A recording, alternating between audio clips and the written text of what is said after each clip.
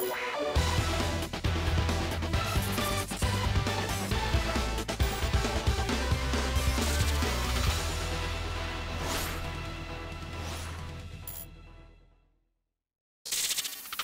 everyone, how are you doing? This is MD Tech here with another quick tutorial. In today's video, I'm going to show you guys how to resolve the D3DX9_43.dll file is missing error you might be experiencing on your Windows computer. So whether this error came out of nowhere or perhaps you were attempting to install an application and came across this error alert, this tutorial will be for you. It should hopefully be able to address your issue in this video. So without further ado, let's jump right into it. And we're going to start by opening up the start menu. And you want to type in folder option. One of the best managers should say File Explorer options. I'm going to left click to open that up. And then I'm going to left click on the View tab up at the top.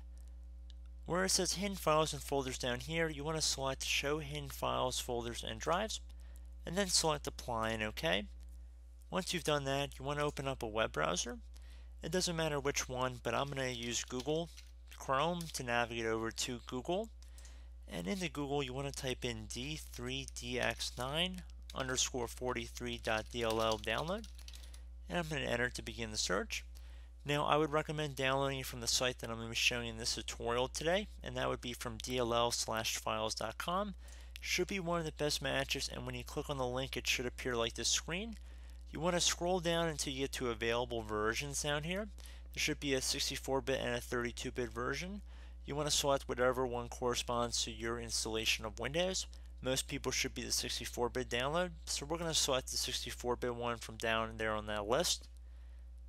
Should take a moment to download, so just be patient.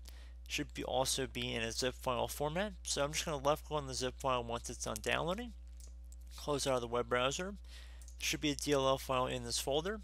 So I'm going to just drag it over by left clicking on the file and then dragging it over to the desktop and then releasing it. And now I'm going to close out of that window, open back up the start menu, and you want to type in computer. One of the best matches should say this PC. I'm going to left click on that one time to open it up.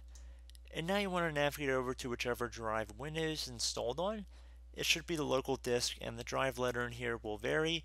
Likely it will be the C drive for most of you guys. One clear-fire way of determining where Windows is installed on is a little Windows icon should be above the hard disk. Right here, you can see in this image here.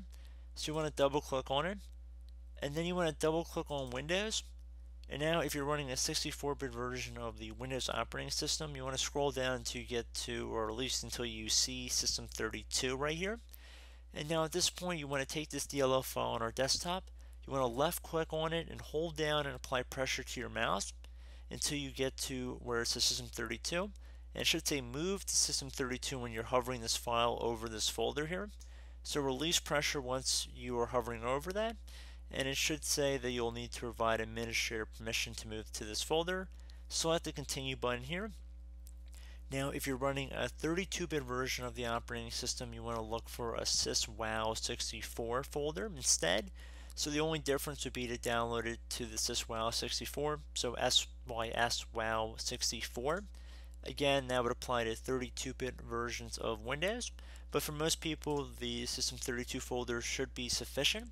So at this point I recommend closing out of any open programs or applications you have on your screen. If you want to change your folder options back to hidden, like we did for the very first step of this tutorial, you're more than welcome to, and I would recommend you restart your computer. And hopefully once you've restarted your computer, this DLL issue should be resolved. So as always, thank you guys for watching this brief tutorial. I do hope I was able to help you out, and I look forward to catching you all in the next tutorial. Goodbye.